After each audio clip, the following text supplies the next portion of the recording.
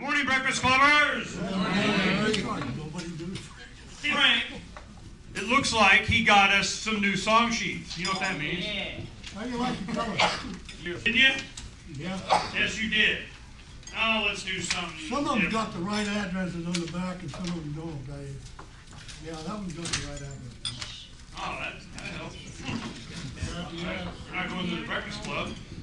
I mean, to the beef eaters. Frank, there should be an S after Freedom. Yeah, it's Freedom Phoenix. Freedom with an S.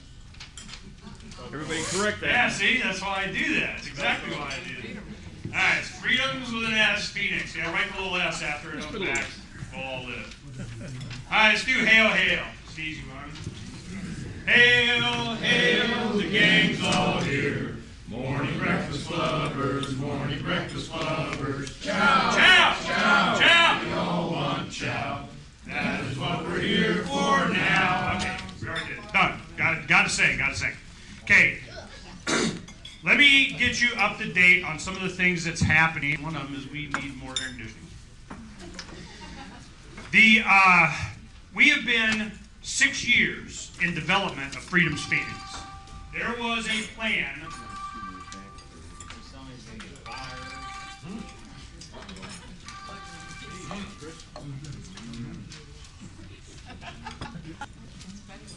Anybody else?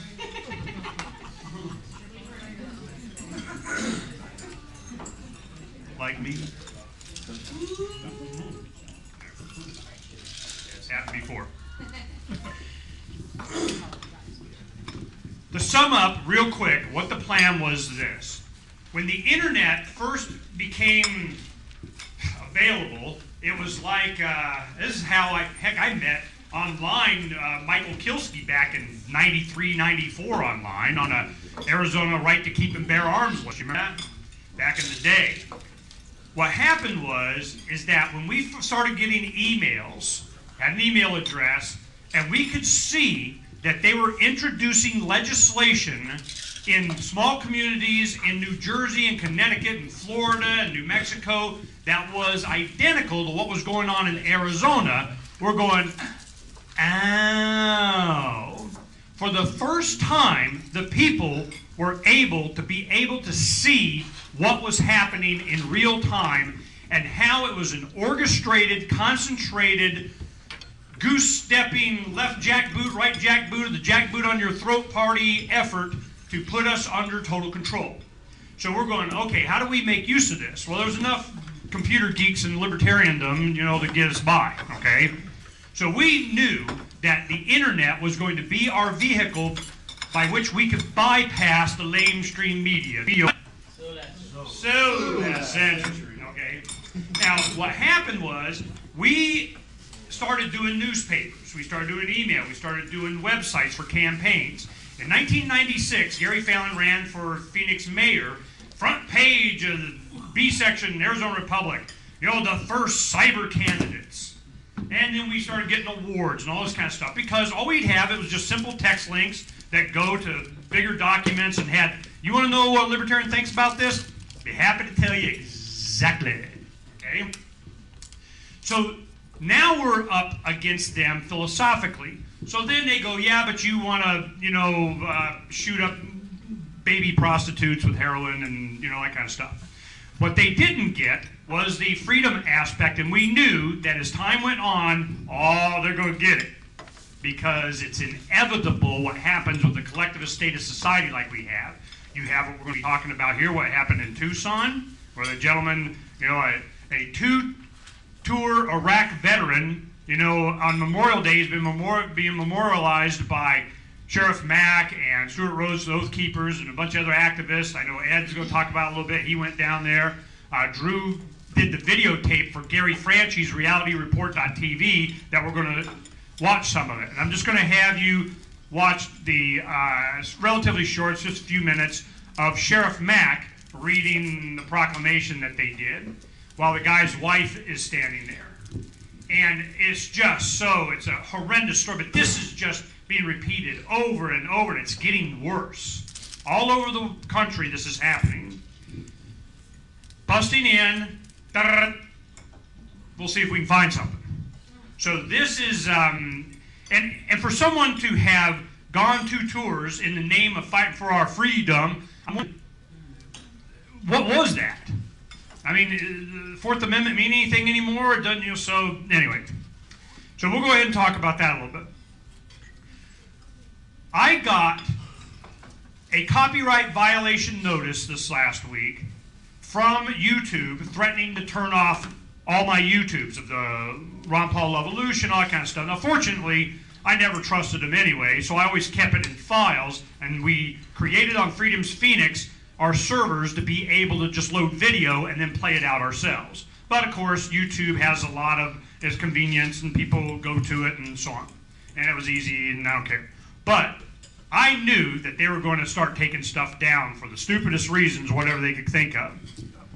This is why I know QE3 is coming. You ready? Here we go.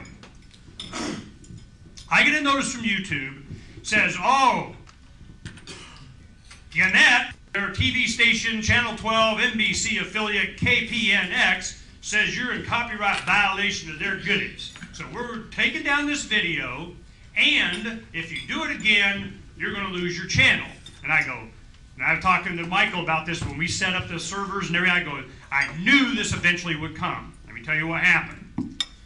You remember when they did the TARP vote? Shattuck comes back as the one that voted against as a Republican, reintroduces it, it gets passed.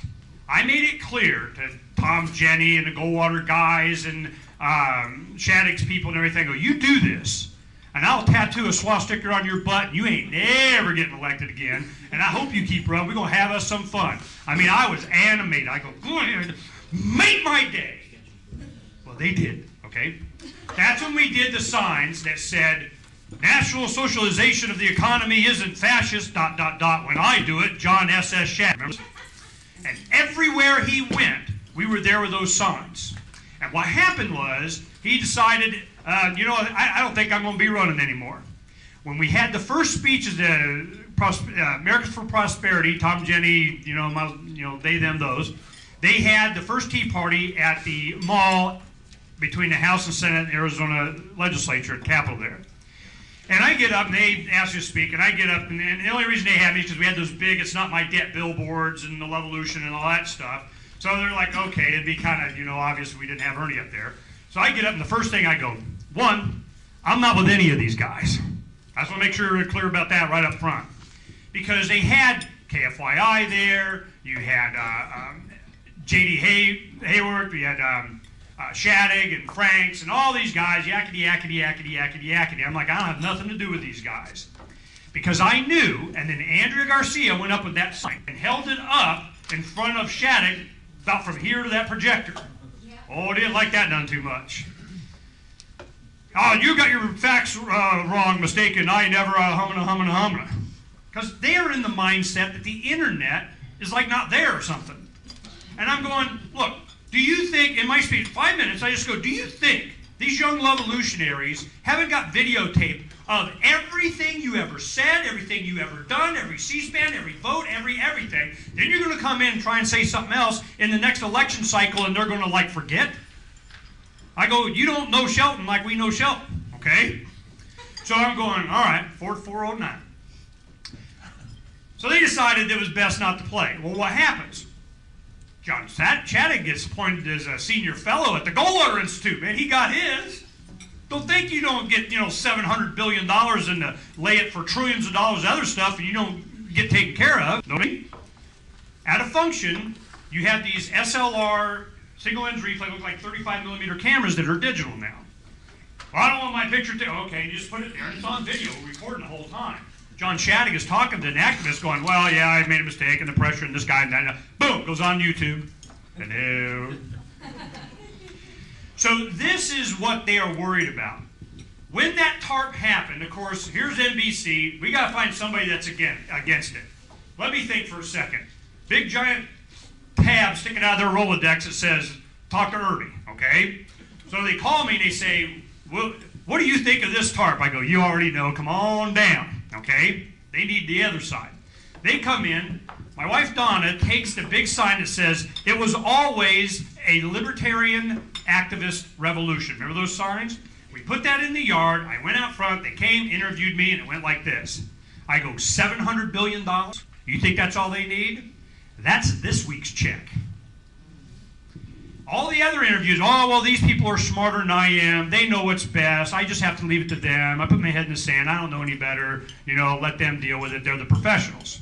And I'm going, oh, we knew what was going to happen. That was September of 2008, 2.5 years ago.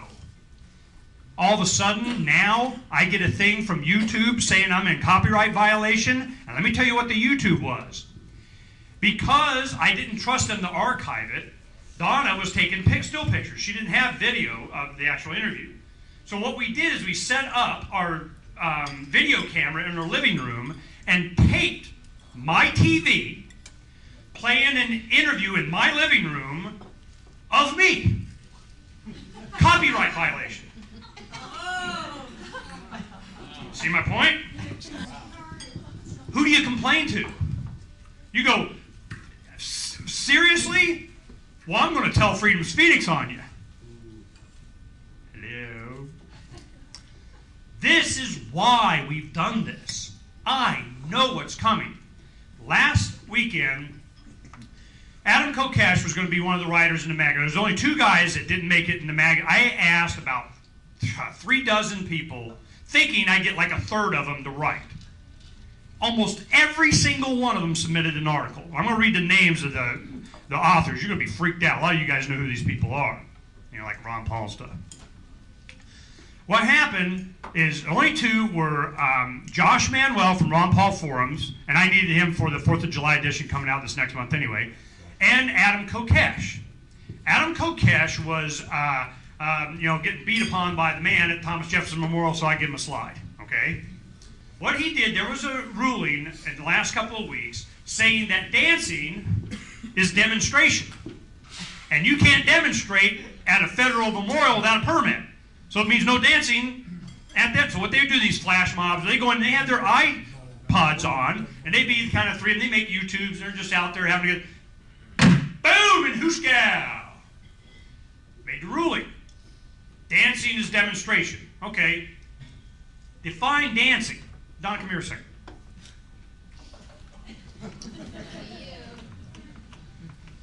I want to show you what got him arrested. There was a couple there, and they said, if you dance, and they went like this. Arrested. That was it. That was it. Arrested. So here's Adam Kokesh. He's going, he's got his iPad, you don't hear anything. He's like, they take him. Hey, you're a cop, come here. Always wanted to do that. He's going like this. Adam's going, hey man, I'm not resisting. He picks him up and body slams him into the marble floor. Then he chokes him. Oh yeah. That's not even the best part. And he goes, I can't remember what he says, you know, the last warning, and he has both hands on his throat. Yeah. Adam is like going, has his mirror sunglasses on, and I know what he's thinking. He's like, you just keep doing it, buddy. It's all good. Because Adam Kokesh now is a daily, primetime, evening, big-time TV talk show host that has the ability for 20 million homes in America to hear him or watch his show on their cable, satellite, whatever. What's he on? Russia Today, RT. Max Eyes, all these guys are on it. Putin, the Russian freaking government, is spiking back against the U.S. for all those decades of Voice of America. Okay? They go, oh, we know how this works. We're going to do it y'all. Okay? So here you have this Fallujah peacenik Marine that did the speech, we know that the enemy's not some far-off sand heap somewhere else, but right here at home at the Revolution March. You guys remember that speech? Russia Today gives him a contract, gazillions of dollars, he moves to Washington, D.C., he starts doing it. So what's the first thing they're going to do? You know what? We go with Thomas Jefferson Memorial. This happens, the NBC affiliate is right there, the news is going, filming it, not a second on the mainstream So Last Century Media, okay? It's okay, it's all good. Don't worry about it. So what did they do? Today, right now, I just texted Adam this morning, and he's like, not dead yet. They joke, all right, fine. He goes to Facebook, he's on RT. All week he's been promoting dance party at TJ's. Okay? So they're going to Thomas Jefferson Memorial. Right now, they're getting beaten and arrested and whatever. Let me tell you how this hit. As they were, oh, they already there, 3,000? Really? Yeah. They got 3,000 people confirmed. Yeah. Now this is what happened. I had to do traffic school last Saturday. You can't read. I got to read all these articles. I got to start editing and make sure stuff on the articles that we submitted. So they're like, you can't read or you won't get a certificate and everything. You got to participate and everything. And he's going on saying, yeah, we need the cameras because it gets me more business, And he's like, we need cameras. These people, the crazy people that stop the cameras, and they just don't love their children and whatever and all that kind of stuff. And I'm going, I'm going to get out of this. Just so everybody knows. This started back in the early 2000s when they had the companies that made these cameras, did contracts with the city of Mason, Phoenix, all these others, because he was going on about we're number one, number one, we're always number one, everywhere else they stop except Phoenix. And I go, how do you get those stats? Oh, it's how many tickets are written. And I'm going, oh. Well, what they did is, one, they put the cameras in. Two, their contracts that the companies that made the cameras, the companies like Hughes Missile Systems, all these guys that started, Raytheon, all these guys that started that, had in their contracts, and we knew this, when we still had our restaurant, there was a guy named David DeGroot that had these louver things that go over your license plates, and they came after him, closed his bank accounts. It was just amazing. Helicopters over his house constantly. He videotaped them, banging on his door. The cops, they hassled him big time because it was money. But Mesa that they had to shorten the yellow light to get more red light running. Cause more accidents, more death, and nobody cared. Yeah. So we made a big staking deal out of this. So I, share that information. Yeah, but I can go back and read and you won't bother me, right? That's what I thought. Okay. So I sit down there and did all my reading and everything. Nobody bothered me. At the end of the day, oh, thanks for your participation. That was great. And kind of, because I know what happened. His wife was over there Googling me. So I'm just going, you want to get out? Just make sure you say something they don't want you to talk anymore. Then you can just sit there and read a book. Okay? So what happens is, this whole thing about the truth getting out there, bypassing the control mechanism, is what I've always known since we've been doing printing press back in '94. We did the newspapers in '92. This has been a continuation of this. What we have done is we've created a magazine that is digital, that goes on these tablets, and it's totally interactive with the internet.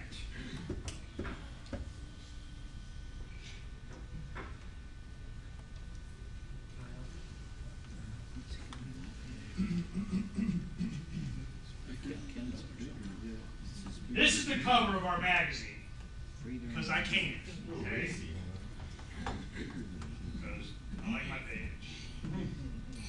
Now how it works is I just go like all that, okay? It is a magazine on these tablets, iPads, Zooms, even my smartphone. I download the entire magazine and read it wherever I want to go. It is 83 pages, our first. This is the coolest code to code. But it also has, all the pages are down here at the bottom. I can just pick one. I go in it and I say I want the thumbnail view. It puts up all the pages and I just click on which page I want to go to. I can look at, big pictures. I can do, like this one is on using passports and traveling. I turn it sideways. I go up. I expand it. Some of us don't have mic. Oh, you're confusing with someone who cares. This right here, pictures and stuff. And I'll tell you why I don't care. In 2005, when we started Freedom's Phoenix, my webmaster said, you can't have all these graphics. You do this, dial-up won't be able to use it. And I go, who the hell says there's going to be dial-up? in the future. Think in the future. I'm taking a flag and going, bam, out in the future for these guys. So what happens is all us old fogies don't mean squat, okay? What it is Generation Next. And that's what this entire magazine was for. I told all the authors, I said, what I need is, imagine it was 4 years ago. Right now, when the Revolution first started, what if you had an opportunity to inject into these young minds, they're just starting to get active, they're starting to see Ed again, they're getting ready, they want to do the revolution, let's make signs, what are you doing, let's go, let's rock and roll. What if you could get in their head an idea? And what idea would you get? Like what we did in Cairo? All the revolution artwork and everything is translated into Arabic. We know the truth. You own yourself. You don't need Pharaoh number 376. Okay? This is what's going on. We have Haria Phoenix, which is Freedom's Phoenix translated into Arabic. You guys don't even, oh man, I'm going to show you, you got to get some good. You go right here and you go translate Arabic. The entire page translates into Arabic. We have an Arabic website, Arabic Facebook, Arabic Twitter. It's all in Arabic. We send, when you go through this translator, it translates everything, and we send that link that's up there.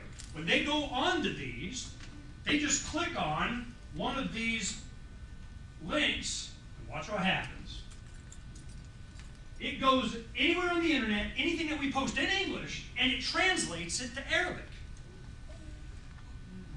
Oh, I'm sorry. We have 39 languages. This revolution is worldwide. You planting a flag out there for it? I was. They had no idea who they were up against. Man, don't get me some good. Because what happens when you have all these guys that are starving, all these young people, they're looking for somebody who's going to save them or something. What if you infect in their head the concept that they own themselves? What if it's not going to be Obama going to save them, or Hillary wants to meet with the rebel leaders, or they're going to have some kind of, a liberal or conservative or fascist or communist, authoritarian kind of government. How about they have none? How about they get to be their own government? How about they don't have to find out who the next person is that's going to steal from them and they owe allegiance to? How about they don't have a ruler under what's under their hat? How about that? What's going to happen? I don't know. We're going to find out. That has been the mindset since God and I started this in the late 80s. Everything that we have done has been at least 2 to 5 years ahead in the future. So I went to all these guys and I said, look, there's going to be another wave for the 2012 Ron Paul speaking tour. So that's how I see it. They want me to go on tomorrow. I'm going to be on the Ron Paul Money Bomb radio thing that they're doing. I'll be on at 7 o'clock my time tomorrow night, I think. So I go on, and what am I going to say? I'm like, you guys still voting? I mean, I get to say what I want to say. But I go, if you're going to get your butt out there, and the message and so on, Ron does a really good job, and if you don't have anything that you can do or time or whatever, throw them a couple of bucks, click there, go do it, rock on. I mean, I said, I'll do that. And they go, fine, cool, that's good enough. So Ron sent me his one article he wanted published was Don't Raise the Dead. So that's what he features this off. I'm going to name some of the people that are in this magazine. Nick Barnett, he helped with a lot of the technical stuff, so an article in here, how to use a tablet. Ron Paul, Thomas Woods, Goyette, Charles Goyette, Jacob Hornberger, Boston Tea Party, Mark Victor, Ian Freeman from Free Talk Live and LRN, Walter Block, Simon Black on Expatriating, Living Around the World, Mark Nessman is Economic Discussion Group here. He's an international attorney that gets passports for people that want to leave, okay? So long, and thanks for all the tips. L. Neil Smith, Glenn Jacobs, wrestler Kane on the WWE, really good libertarian, smart guy. You'll like him. Anthony Gregory. Anthony Gregory, he's only about 30 years old, and he is an amazing mind. I had no idea he was that young. He's on Lou Rockwell all the time. Doug Gazillionaire Casey, okay? Oh, his article's good, all about anarchists in the Tea Party. Oh, he hammers on the Tea Party. You're going to like this one. So I got Tea Party. Scott Beazer does all the graphics, the illustrations. Bill Buford, William Buford. He was Green Beret. He lives in southern Arizona and big-time anarchist. He always got Brock Lorber, Butler Schaefer. Well, you guys know who he is. James Babb, WeWon'tFly.com. Remember the opt-out stuff and so on? And Thanksgiving. And Stephen Molyneux from Toronto. You know, Mr. No State. Okay. Michael Nystrom, Daily Pulp. Gary Franchi, Restore the Republic. Terry Bressi, Checkpoint USA. All the stuff about the video, the best stuff that he had about him from December 2002 to now. He went to the Ninth Circuit, won a bunch of issues. Now it's back in court. I mean, this thing, we knew what was coming with this Gestapo thing on the road. Karen Kwiatkowski, Lieutenant Colonel in the Pentagon. While they were lying, going to war, she's the one that did the intelligence analysis. She knew crap and writing about it on Lou Rockwell and Colonel Hackworth's site, Military Week, or whatever the heck it was, Soldier something.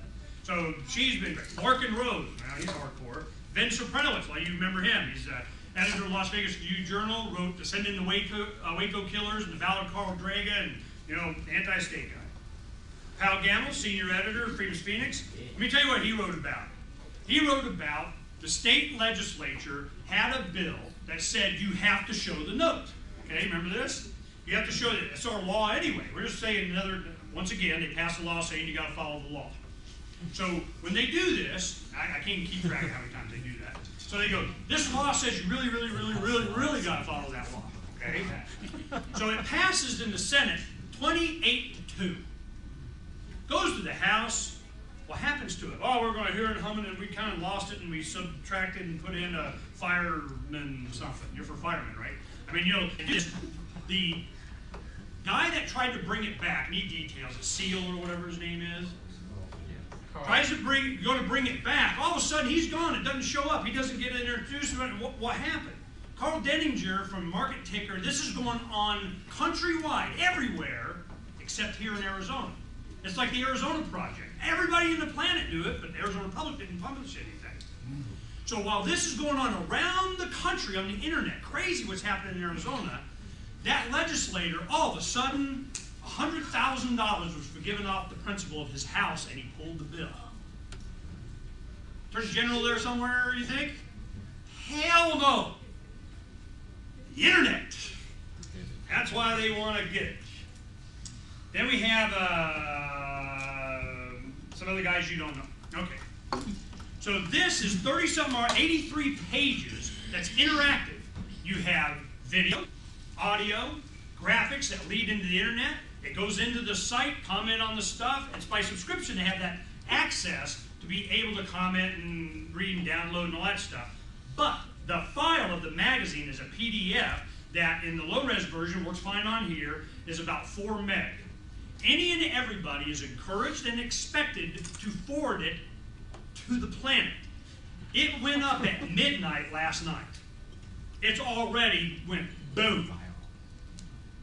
The Levolution, the entire next generation, now has a direction and a mindset that's not about the Constitution. It's not about, it's about rulers over your life. It is about being free as an individual. Now, Bradley Jarvis, right? Yes, sir. Bradley Jarvis was a cop in Manchester, right? Epping, New Hampshire. Okay, New Hampshire. He's like, hey man, I met him when I was there during the Levolution back there, and I remember him going, well, the law is law, and I got, and all that, but I'm law enforcement against prohibition, and I think it's bad, and so on. He's going to give a little spiel on how he went from blasting you up beside the head, giving you a marijuana cigarette, oh, by the way, you got something in your wallet, to being a voluntarist. Just kind of, man, I've seen where the rubber meets the road, and I'm telling you, you don't want to be there. So he's going to be talking about his. He'll take 20 minutes or so to do that. I want to give Sheldon an opportunity. What we need to do is also, I wanted to show you Sheriff Maxing, and I'll do that towards the end. But I wanted to go ahead and have Sheldon tell you about his shirts. Go ahead and do that real quick. If anybody wants to get these shirts, we just had these made. Just got it hot off the press. If anybody wants to get any of these, of course, like we just did.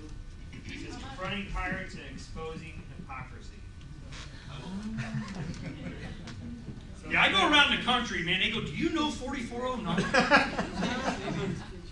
they're up here, I had this, and then they come in yellow. So anybody wants them, come get. Michelle, what's it say again? How much? I don't know. Donation. Whatever you got. Donation. Michelle, what do they say again? What's your shirt say again? Confronting pirates and exposing hypocrisy.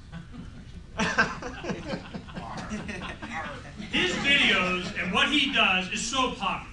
I go anywhere around the country, they're like, 4409 is from Phoenix, right? 4409, 4409. Well, he just made like the final push the button on the magazine to get his ad in because he's shelved. You know, I just knew it was going to be last minute. So we get that, and he's going to get a lot from it. The oh yeah, you need to do a video on the magazine or something.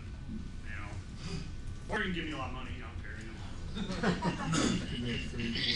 Before we get to Bradley, let's go ahead and do at least 10 minutes or so that you can tell us about what happened in Tucson. And while you do that, I'll pull up the video.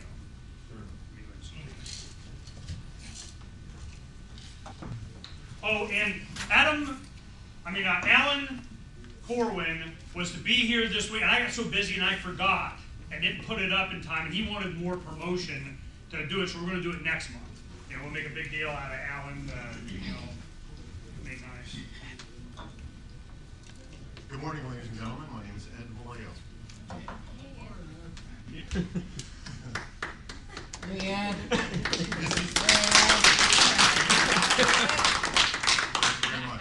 I've spoken at the Arizona Breakfast Club a few times now, and I have to say that this is the most difficult time I've ever stood up here in front of you and spoke to anyone. The police? What happened in Tucson affects me directly. What happened in Tucson affects you directly. What happened in Tucson on May 5th? The Pima County Sheriff's Department served a search warrant on a residence, and in the process of serving the search warrant, the homeowner was killed.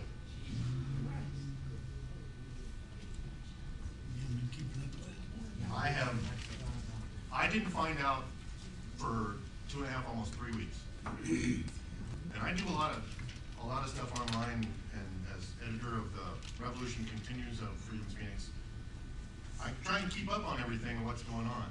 It took a while for this to hit me, and I was astounded. I got notice from the Oath Keepers Association, which I'm a registered national member of, saying that there was going to be a muster down in Tucson on Memorial Day. So I went down there. In my investigations, I've read all the 500 pages that was released. I've read all of the interviews. I've seen every video there is. I've looked at all the articles. I've read all the comments on all the articles. And what it all boils down to is we're in very, very deep trouble. Mistakes were made on the part of everyone concerned in this incident. But from what I can tell, none of the mistakes that were made were anywhere near the death penalty. Because that's the major issue of the incident, is the death penalty. Do humans on this planet have a right to take the life of other humans? That's the bottom line. Because that's what happened. Now, you're going to hear a lot of things about law enforcement doing their job, which is dangerous, and getting in a position where they fear and feel they are forced to act. Now, in these days of home invasion robberies where home invaders masquerade themselves as police, we can no longer use the call of police as a representation of authority. Now, I don't know what the outcome of this incident legally will be in Tucson regarding the sheriff's office. I don't know what the outcome will be, but I can foresee what the possible outcomes are. Now, the ideal outcome is for all of those who are in authority to bring all of the information to those that are 100% with no reservation. It should be investigated, it should be looked at with a fine-tooth comb. Everyone who made mistakes need to be made accountable personally for their own actions. Tell us about the event. How many people were there? How many people were there? There was a couple hundred people show up. It was everybody that you could think of. I mean, Code Pink was there. You know, Ron Paul people were there. There was Republicans, Democrats. There were the Libertarians. I marched with Warren Severin, the chairman of the Arizona Libertarian Party, who gave me a good interview of how libertarians, with their non-initiation of force, they believe this was wrong. Let's go ahead and watch this, because Yes, please. this does a good Watch job. Thanks, Ed. That's it. We gotta get to Bradley. Sure. I want to give you what this really was. You want to know more? Come talk to me afterwards. Okay? What happened was there was an opportunity we were going to make money in doing because of the drug war. I mean, you know, it's a militarized law enforcement. I talked about it a lot on the air yesterday. In Alabama, there was a conservative talk show radio station that the tornadoes took out their satellite dishes. So they had my show because Rush Limbaugh will not let them take it over the internet because of copyright things or something, whatever. It has to be by the satellite. So they don't have any programming if they can't get something by the internet. So I've been in the Rush Limbaugh slot all this last week. They get a dose. When Rush comes back, they're already screwed up, man. I'm going, man, let me tell you how big, okay? So it'll be interesting to see if the station, you know, people are like, we want Ernie, okay? So I was talking about this quite a bit. The thing is that it's not about how they did what, it's not why they were there. It's, you know, it's plants being exchanged voluntarily between adults. I mean, who cares? The point is that this guy, Iraq veteran, 2 tours, there were no drugs in his house. There was no contraband. What happened in a commotion, his wife's screaming, there's guys out there going to bust in or something. She takes her kids, goes in a closet or bathroom. He takes his AR, doesn't even take it off safety. He's going down, they bust in the door, shoot and kill him. He never even took it off safety. Hold on a second, sir. Those are not facts and evidence, okay? If you're gonna Real quick, come on, go. If you're gonna make a conjecture, how about he's a trained Marine, he's got people busting through his door, he's got his family behind him. He shows up with AR on, full ready to go. He's in at the door, they bust through the door, oh my God, it's SWAT. Put it on safe and set it down and they kill him. How about that? That's the point that I'm making. They were saying that, yeah, you know, he would have shot us, but he had it on safe. Here's a 2-tour Marine. 2 tours. He wanted to shoot him, it wouldn't have been on safe, okay? So the point was, don't interrupt. So the point is that they come in, they kill him, okay? 60-something bullets, he's laying there. His wife had already called 911 before they even came in, I think. So what happens is, you know, the crew, he's still alive, amazingly. Get to the paramedic, no. They wait till he dies. Then they tell him, 10, whatever the heck, you don't need to come anymore, he's dead. So this is just, and he had no drugs. What it was is they did 4 of these in a neighborhood around him because his brother and friend and somebody kind of made him too, what the heck. This is going on all over. So it was a perfect opportunity for O'Keefe and Sheriff Mack and everything to come make this point. And his wife is just, it's amazing what's going on. So we're going to go ahead and play this. It's fairly short. It's fairly short. This is what Sheriff Mack had to say about it, and then we'll go ahead and get to Bradley, and I'm sure he may, Mr. Officer, may have something to say about it. Extremely tough, and Very moved quiet. to tears No, continue. when Mrs. Varane showed up and supported us. What we were doing. Whereas on the 5th of May, 2011, in the United States of America, in the sovereign state of Arizona, in the city of Tucson, Marine veteran Jose Guerrero was shot dead in his home by constitutionally arming himself, as he was trained to do, to protect himself and his family from masked men busting down his front door. And whereas the Pima County Sheriff's Department, under the control of Sheriff Dubnik, this Pima County SWAT team to execute a search warrant upon the residence of Marine veteran Jose Guerrero.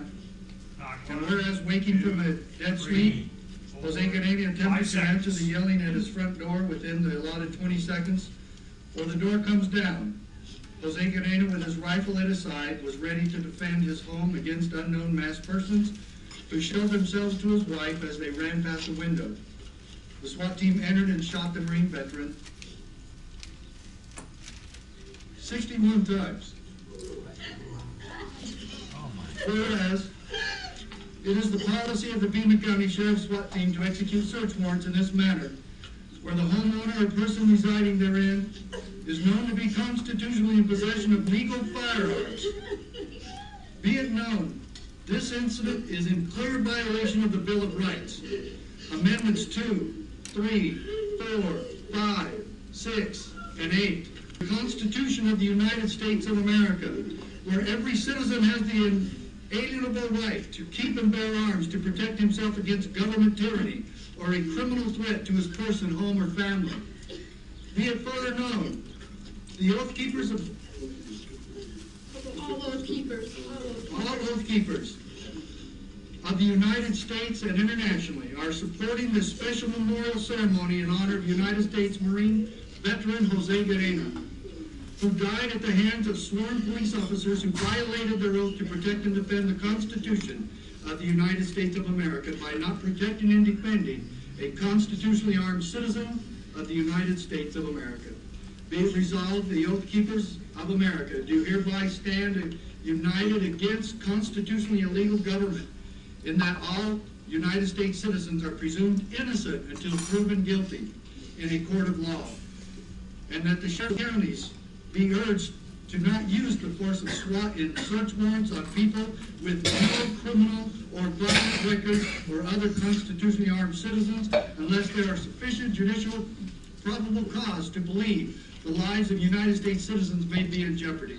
Be it further resolved that we, the below signed, urge every deputy sheriff, probation officer, bailiff, highway patrolman, court officer, and every other person who has taken an oath of office to protect and defend the Constitution of the United States, to read and study the Constitution and the Federalist Papers, the primary source of the Supreme Court constitutional information, particularly papers 28, 29, and 46, that preceded the writing of the Constitution, so that they might never themselves be in the position of taking up arms or legislating laws against the very peoples we have sworn to protect and defend. Signed this 30th day of May in the year of our Lord, 2011.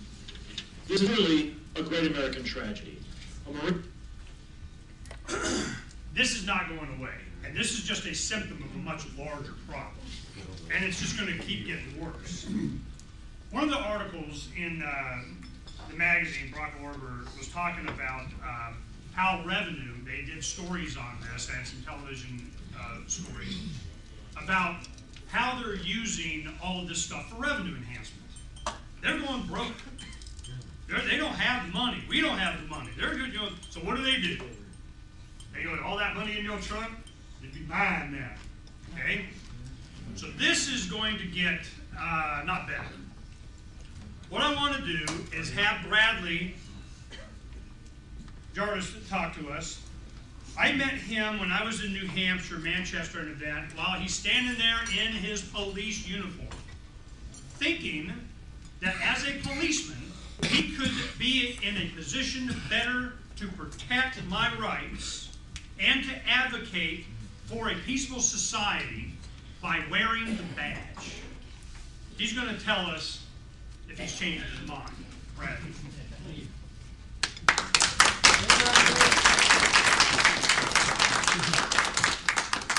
Well, good morning, everybody. Good morning, Bradley. Thank you for allowing me to come here. I'm proud to say that I'm a person from New Hampshire, where our motto is live free or die. Hey. And I sort of came to the ideas of liberty and freedom in kind of a strange way. Have all of you heard of the Free State Project? Well, the Free State Project came to me, and I became a police officer when I was 18. It was 3 months before I graduated high school. I was sworn in on March 13th, 1999. I worked part-time after I got out of school. I went and I put on a uniform and I went to work. And I was a police officer for 11 years. And in about 2004, I started associating with people of the Free State Project and people who are libertarians. And when I started doing that, I started questioning a great deal of the things that I was trained, that I was taught to do, and that I was told to enforce. Now let me say right from the outset that at the police academy, do not teach the Constitution. They do not. A completely amazing thing, if you walk up to any police officer on the street, you say to them, how many amendments are there to the federal Constitution? I guarantee you that 99+% of them will have no freaking clue. And when you become a police officer or a government employee, you have to swear an oath to uphold either the federal, state, or federal Constitution. And how can you do that if you don't know what it says? So I started associating with Free Staters, and at work I started to get harassed. I was called a Free Stater, I was called a hippie, and I was given a lot of S for associating with the Liberty Movement. One day I went online onto the LEAP website, which is Law Enforcement Against Prohibition, and I was like, holy crap, this makes perfect sense. When the 18th Amendment passed, which, if you notice, there's been no constitutional amendment to enforce the drug war, because the politicians have figured it's easier to just enact it without it, because if you enact it with a constitutional amendment, the people, and the only time the people have ever enacted a constitutional amendment was the 21st Amendment. They've realized, you know, if you do it through legislative and judicial activism, you can't undo it. So I joined Law Enforcement Against Prohibition, and I was the first rank and file street cop. I wasn't important, just a guy who worked midnights. I started going out and speaking about drug war is insane. Is there anyone here who supports the drug war? I'm sort of preaching to the choir. He's not here today. I'm not here today. The Drug Enforcement Administration, the Drug Task Force in New Hampshire, gave my coworkers crap because of me. Because I was going out and I was questioning their legitimacy. I would go to the State House and I would testify in favor of ending the drug war, reclassifying marijuana offenses to non-criminal, and I would have gotten less crap if I had shot somebody and I shot them because unjustified. I mean, it would have been covered up. It would have been taken care of. I got so much S for doing this. I had a sergeant who drew a picture of me as a gay superhero with a pink cape and put it on my locker. And I don't know if any of you watched the Ridley Report, but he did a Ridley Report about it. I got harassed at work, and I went out on leave because I went out on FMLA leave. I went to the newspaper. I'm a blogger on freekeen.com, and I started to publicize what was happening to me, and my police chief tried to fire me. At my termination hearing, there were 100 New Hampshire liberty activists who came to support me. And there were anarchists, there were libertarians, small government conservatives, who came out to support me, a government police officer. And after my police chief and lieutenant made their case that I should be fired, it was so glaringly obvious what was happening that the Board of Selectmen voted to not fire me and to give me my job back. Yeah. I went back and I worked one day, and then I just didn't go back. I quit. And I quit being a police officer because there is no way a person can work in law enforcement and respect the constitutional rights and liberties of other people. You can't do it, because if you do, you get fired.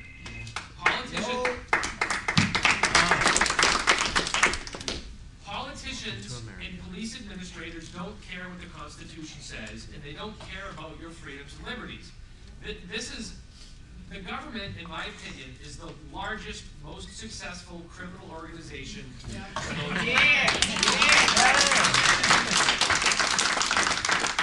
I was a part of it. I got paid exceptionally well to do very little, and I could have retired when I was 38. So if I had stayed in, I could have retired in about 8 years. But to me, being a moral person is more important than getting a fat government paycheck. And since I've quit, it's been hard on me, and I miss a lot about what I used to do, because I used to love when I got to investigate a real crime. Someone who had gotten hurt, someone who had something stolen. Anytime that I could investigate a crime with a victim, I was helping someone. Anytime the police enforce what's called a malum prohibitum law, which is a Latin phrase which means wrong because it's declared to be wrong, the police create a victim. In New Hampshire, if you pour water into a milk jug, it is a misdemeanor and you can do a year in jail. And that is my favorite example of an insane law.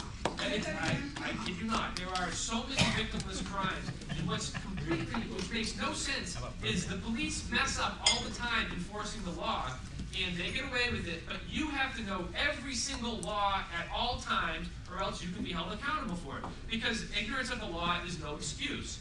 And this concept of the way the system is set up, after I studied it and learned about it, I became what's called a voluntarist. Do any of you know what a voluntarist is? No. How many of you think it's wrong to initiate violence against someone? Please raise your hand. You didn't raise your hand. The questions are really, really good for you. I said initiate violence. I didn't say Initiate violence. who thinks it's wrong to initiate violence. Yes. All of you who raise your hands are voluntarists. And another word for voluntarist is anarchist. And the word anarchist is misused. And people, when someone says anarchist, they think of throwing Molotov cocktails. That's not true. Anarchists and voluntarists believe that the number one central tenet of all morality is the non-aggression principle. And that's no one has the right to initiate violence against someone else. What these guys did in this SWAT team, they are a gang of criminals.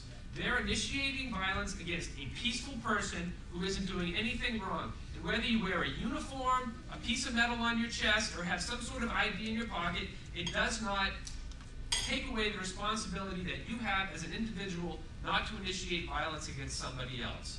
There are people in federal prison right now, in state prison, and I feel guilty about it. They're there for things that are victimless. If we could go back in time to the creation of our society, if the victimless crime principle was in place from day one, slavery wouldn't have been possible.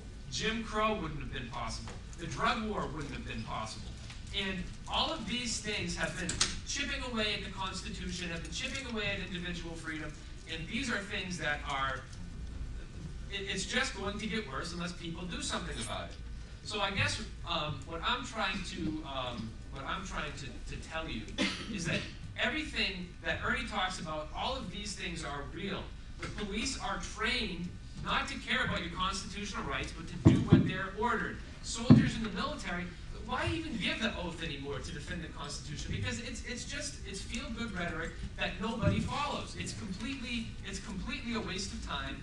The Constitution is, there's just no way I can tell you enough that what the government does is criminal. What I did, going after people for victimless crimes, is criminal. It doesn't matter if you're a government bureaucrat or not. The drug war is probably the number one thing that's eroding individual liberty, and I wish there was someone here who agreed with the drug war, because that always makes it better. When I was a speaker for law enforcement against prohibition,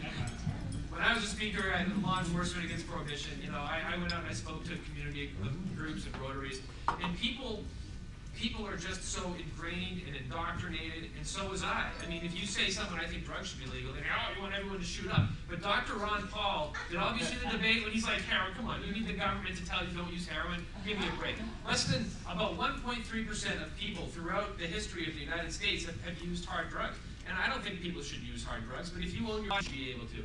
And right now, the state will kill you if they suspect that you grow a plant in your house. And how absolutely insane is that? Civil forfeiture, the state will steal your stuff if even if you're not convicted, just because you grow a plant in your house. If you grow a plant in your house in New Hampshire, the government can seize your house and take it away from you. Okay, hold on a second. I want to tell this news breaking yesterday. You saw it on Freedom's Phoenix, some of you guys. There was a guy, because they passed medical marijuana, that you can grow it and do it and whatever. Well, Jan Brewer or something is challenging it or something, even though the people want it, whatever. This guy is like, hey, I got my medical marijuana card. Well, there's no way to get it unless you supply it. So some guys called him up and they said, hey, yo, what's up? We see, you're supplying and we'll come with our medical marijuana card and we'll come get some marijuana. Bring your butt on down, it's all good. Guys come in, guns try to rob him. Now, of course, he had a bunch of plants. He probably was growing before it started. But he had all of this, and marijuana, I guess. They came in. He pulls a gun, kills one of the guys, and the other people fled. Drugs with a firearm, felony. Let me tell you right now, 18 USC 924 Section C, if you possess a firearm during a drug trafficking offense, you get a mandatory prison sentence of 5 years. And mark my words, this is being videotaped. I predict the federal government is going to charge this man, which blatantly violates the 10th Amendment, because the people of Arizona have spoken, and what this guy was doing was legal under state law, but he was carrying a firearm while engaging in a drug trafficking offense, and he's going to be prosecuted and do 5 years in prison. I'm making that prediction here today, and that completely flies in the face of federalism. I mean, if you read the Federalist Papers, the purpose of the Interstate Commerce Clause was so that states don't enact tariffs on each other, and to say that the federal government can regulate growing a plant is just ridiculous. So, thank you for letting me talk. I just wanted to say, most of you are probably voluntarists, but just don't realize it. If the government is allowed the legitimacy to initiate violence, this is what happens. And no one should have the right to initiate force on anyone else, no matter what color uniform they wear or what kind of credentials they have in their pocket. Using violence and force against anyone is always wrong. And that's why I quit my job. So. I guarantee you someone will ask a question. Yes, ma'am.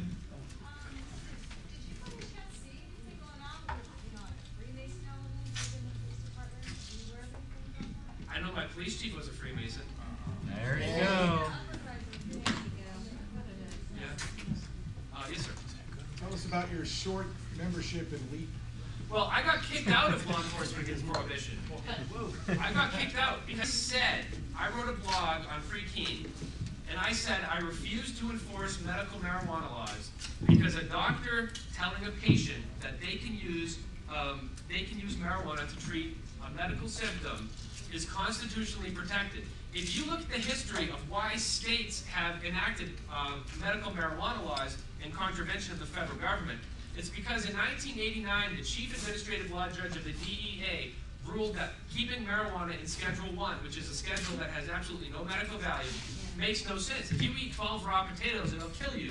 But marijuana remaining in Schedule 1 made no sense. It was overruled by George Bush's political appointee to the DEA. So in 1996, California enacted the first medical marijuana law. So when LEAP found out that I said I refuse to arrest anyone who uses marijuana for a medical problem because it violates the New Hampshire Constitution, they kicked me out. And they said, LEAP said, people make this mistake all the time. People say that police take an oath to enforce the law, and that is BS. Police do not take an oath to enforce the law. They take an oath to uphold the Constitution. And if any law violates the Constitution, it's not a law. Now, would you comment on Indiana's Supreme Court decision that warrants are no longer needed for police departments to enter a residence? Well, Indiana. Or you might know more about it. Under the Fourth Amendment, you're required to have a search warrant before you search somebody, unless there's an exigent circumstance that exists. A good example of that is, say, for instance, a police pulls someone over for something and hears banging on the inside of a trunk. A police officer in that instance does not have to go and get a search warrant because there's some exigency. There's public safety. I mean, someone's being kidnapped, that would be a legitimate to pry the trunk open. But because of the drug war, there's all this exigency that's created, and the government gets to argue that, well, if we go apply for a search warrant, by the time we get back, the person will have flushed their drugs down the toilet. And this is another example of how the drug war just arose and arose and arose. No, what they said, what they said was, if someone was scurrying about inside, that could be, what he's talking about. Are you talking about the one that says you can't resist? Yes. Say it. Is that the one you're talking about? Say it. What the Indiana Supreme Court ruled is that there is no right to resist an officer entering your home under any circumstances. What? Yeah. There's Kentucky and there was Indiana. I think what you're talking about is Kentucky. Right, yeah, the one you brought up is Kentucky, sir. And this one is Indiana. So the Kentucky one, the government says it's an exigent circumstance because drugs could be flushed down the toilet. We won't have that evidence to use in court. So essentially now all government agents have to do is listen and make something up and say, well, people were scurrying about so we can kick in the door. And that's the drug war eroding the Fourth Amendment. In the case of Indiana, what it was you have no right to resist an illegal police entry. I know why they said it, because the government is a monopoly on violence, and they don't want people to be sitting there and saying, well, geez, is this illegal or not, so I get to make the determination. One thing that makes no sense is the government wants to have it both ways. The government says, we need no-knock warrants because we need to surprise people and catch them off guard. And then when they bust in houses and they catch people off guard and people take up guns, they say, well, they should have known we were the police. That's what they say. They say no-knock warrants to surprise people so we can catch them off guard and collect evidence. And then when people shoot the police because they're home invaders, and just as a point of fact, they are home invaders. Just because people shoot the police, they say, well, they can charge them with murder now because they should have known who we are. They said that for the same reason that in most states it's you have to submit to an unlawful arrest. In New Hampshire, if someone comes up to you and says, I'm arresting you because you're black, you have no right to fight against it. You have to submit, you have to put your hands behind your back, and you have to use the courts to fight back. It's just another step. I mean, it flies in the face of common law, freedom, and everything, because a person's home is their castle, and no one has the right to go in. What's the needs to happen now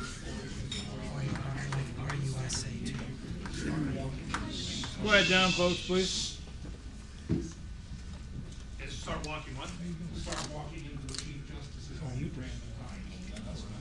And again, both of these cases go back to my point that violence should never be used to solve nonviolent problems. It isn't saying that drug use and abuse is a societal problem, because it is. But using violence to solve the problem is why this happens.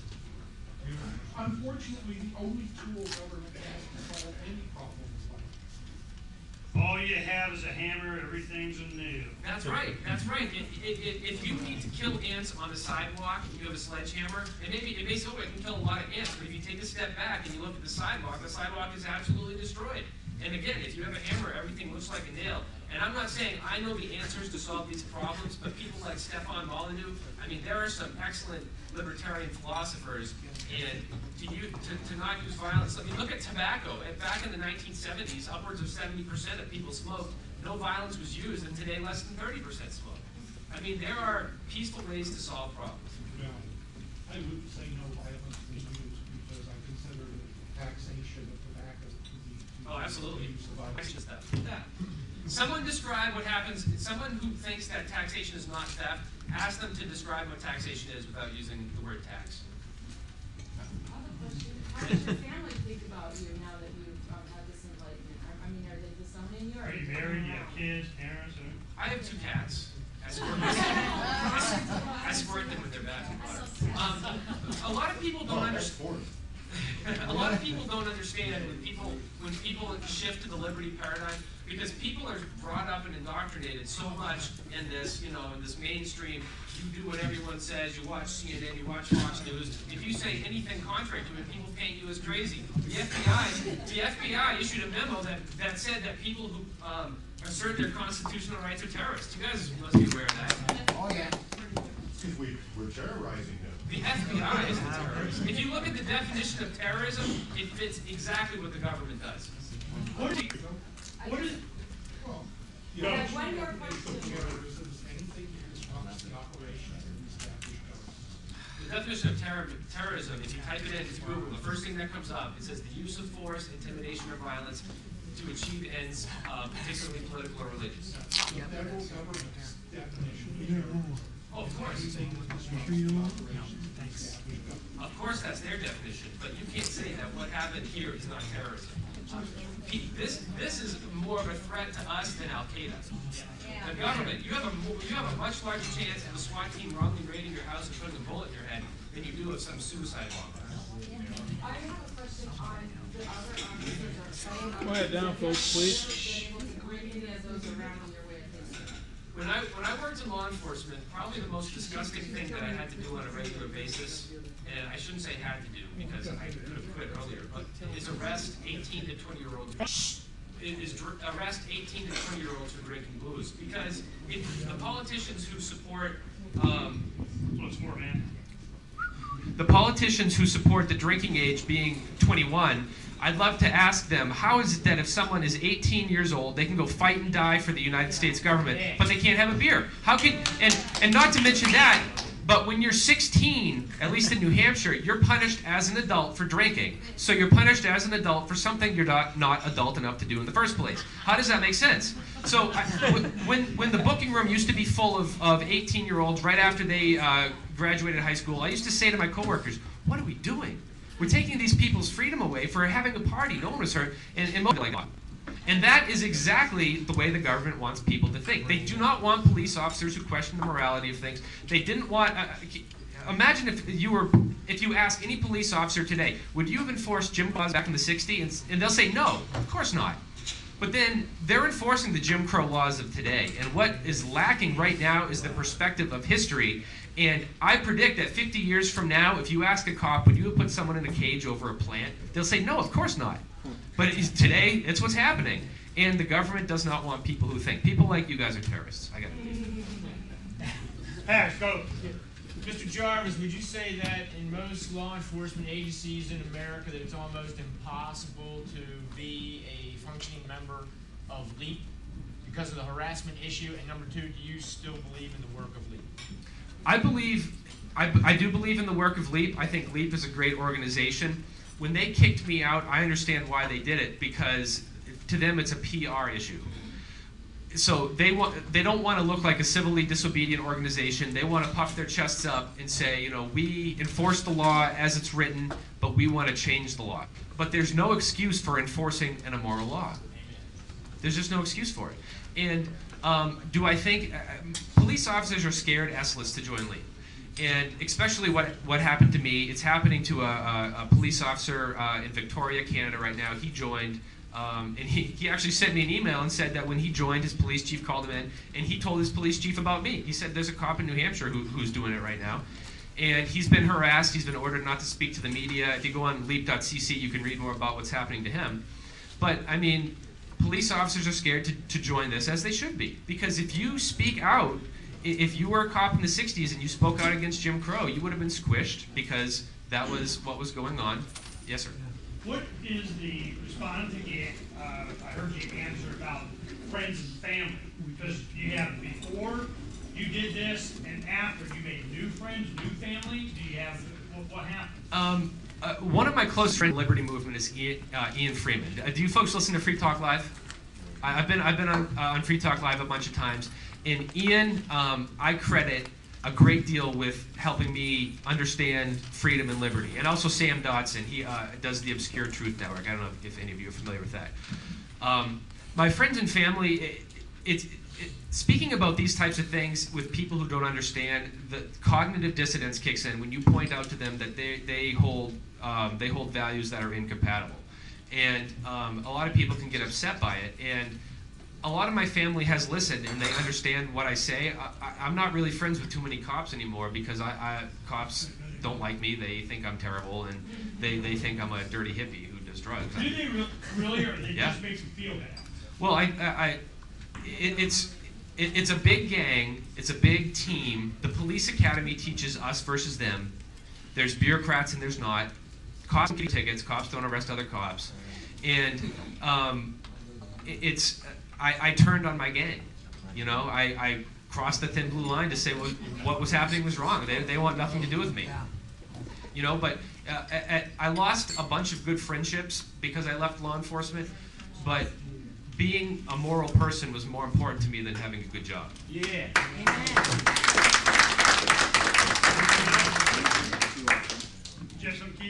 I just say they probably have a guilty conscience.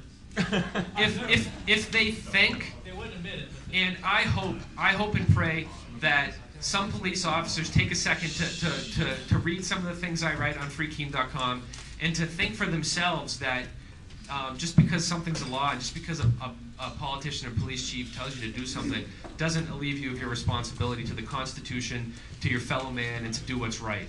And I think 4409 is awesome, and I think Phoenix is awesome, and you guys are brave heroes. Thank you.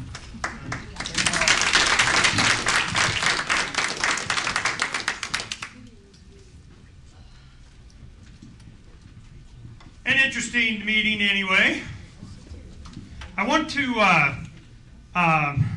encourage you to come back next month. I'll go ahead and we'll make a big promotion out of Alan Corwin. He was upset that I forgot to promote that he was coming. And that's what, he could have come, of course, but he's always sending me emails like Monday, Tuesday going, well, have you start promoting it yet? I'll be there. I mean, that kind of thing.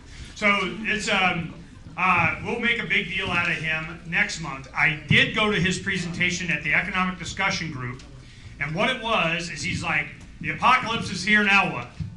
Basically. It was, when will society go down? What's the definition of that? How do you know? How will you prepare yourself? What will you be doing? That kind of thing. And what happened is that he was in a position to meet with a lot of people, talk to a lot of people, and kind of had his own input that he was trying to, discuss with people what would happen. Do you stay at home? Do you leave? Do you go in the country, or you should stay in the city? Do you have cash? Do you have silver? And he was surprised by one thing.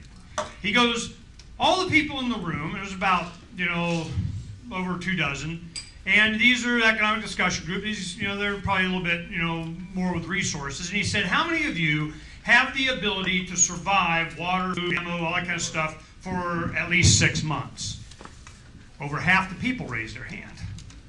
He was shocked by that.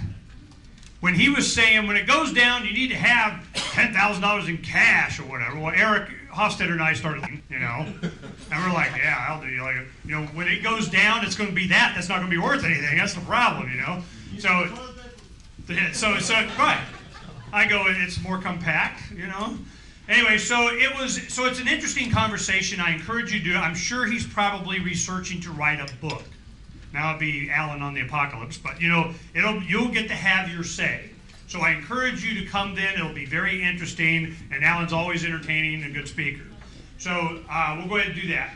The magazine, I encourage you to go to Freedom's Phoenix. If any one of you subscribe and can download it, it's free to forward, and then whoever gets that file, you can forward the snot out of it. That's why we did it this way. It's going to go viral on its own. So if you need it, you email me, publisher@freedomsphoenix.com, and I will send you a bootleg copy so that you can forward it out. This is the beginning of the 4 years ago revolution. Yes, here in Arizona, we got started early, and it wasn't until about now, May, that it really kicked. And it was because we did a lot of base work. Well, we're doing base work now. Tomorrow they're having their money bomb for Ron Paul, and those that are interested, can throw $5 or something. But we'll see what happens this time. I think that the people, and this is what before I turn it to Frank, I want to tell you this 2-minute story. When we started the Levolution, what happened was we sat down, a lot of people that had some money, and we were talking about how we didn't want it to have anything to do with the campaign. Political party voting, we knew we weren't going to do that. But we knew Dr. Paul was going to be a great voice for liberty. He's going to define it. He's going to hold them up to it. He's going to put a mirror in their face to America and say, you still for the drug war? You still for going, let's go kill all the brown people? Anybody got a turban? We need to go, nuke them? Is this seriously? Okay, is this what you're about? And he says, we are known as a country that starts wars now. So they go, well, the terrorists have come over the border. And so I'll tell you this on videotape. Guy, here we go. But the terrorists come across the border, which they don't stop at the border anyway. You really don't care about that. I go, you know, they go, well, they'll come do what? They need Washington. They want to know where Washington is. I'll give them a map. So, you know, this is, you know, what they're trying to threaten us with. We're supposed to be so afraid of. What you see up here, the government, that's what we need to be afraid of. So this is so clear now that at the time they weren't sure. And they said, Ernie, if we do this, because they had confidence that I was going to be able to, you know, be part of this exploding and getting attention and this Levolution thing kicking off. I said, no, we're not going to delude the next generation. What's going to happen to them is the same thing that happened to me and Don. We're going to get in it. We're going to analyze it. We're going to be part of it. We're going to make every effort possible to check off every single box, and then we'll know. It's not going to ever work.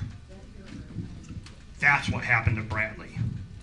And over this next 4 years, or 2 years. So as we go through this, that's why we did this magazine, why we've had Freedom's Phoenix, why I do the radio, why we do the videos. That's why we do all this stuff. Michael Kilsky takes care of making sure the Uber bad guys and Cummins Security want to take us down. So kind of, you know, here comes to shut off everything. You know, well, we got mirror sights in the backup, and they're kind of doing the backup as the backup. And the reason is because I know they are afraid. There are those that just want to be left alone, and those that just won't leave them alone. And the guys who won't leave us alone are coughing up blood. If you're a dinosaur, you know, and you're coughing up blood, you know, people should be scared of you. So I don't want to try and change the dinosaur. I don't want to fix them. I don't want to give them first aid. I just want to stay out of the way of the tail. You just keep coughing it up. Okay, you know, poke them with a stick every now and done. Okay, good. Now we can go build a new society. Humanity marches on. I'm waiting for the death of government. And Karen in the Arizona legislature knows you're broke. It ain't never coming back. You have no money. They are going to, and it's going to be, they're going to promise you and give you, and the federal government, and Obama's got you by the strings, and Jan's going whatever, and Russell Pierce has got, and they're going, and I don't freaking care. I'm just waiting for you guys turn belly up and start go bleh, and then you're done, okay? So that's what's happening. FYI, you tell them I said so, okay? So I'm just waiting. It's done. It's over. Don't worry about it. I already get it. I already knew this was going to happen a long time ago, and you know it. No. Okay? Okay, go ahead. I'm going to turn it over to Frank. Thanks for coming. There's a lot to be optimistic for, even though it's really bad. But we knew this was going to happen before it got better. Better's coming. It's just going to get really messy first.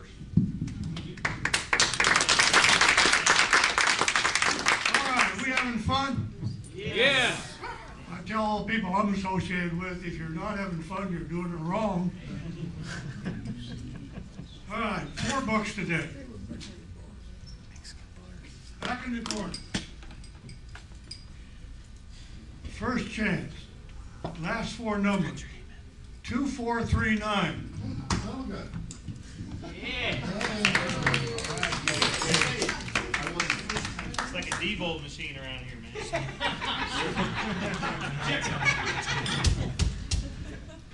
Okay, fasten your feet. You get back there quicker. Second Chance. 2442. 2442. Oh. Back in the corner. Newt Gingrich.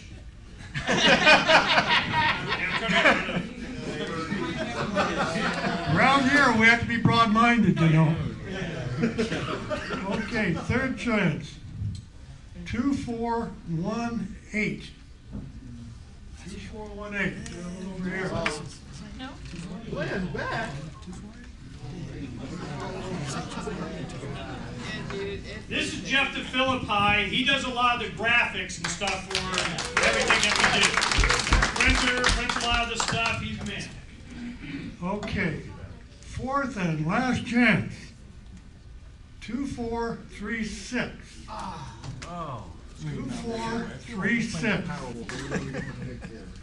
Here's the gentleman here. And there's a lot of new books. Don and I have been going through all our stuff. Did you bring them? Thank you. Yeah, we got all kinds of stuff from back in the day that, you know. I appreciate all the signed books. Okay, this is more fun than we can stand for today, so I'll see you guys a month from now. Have a good month.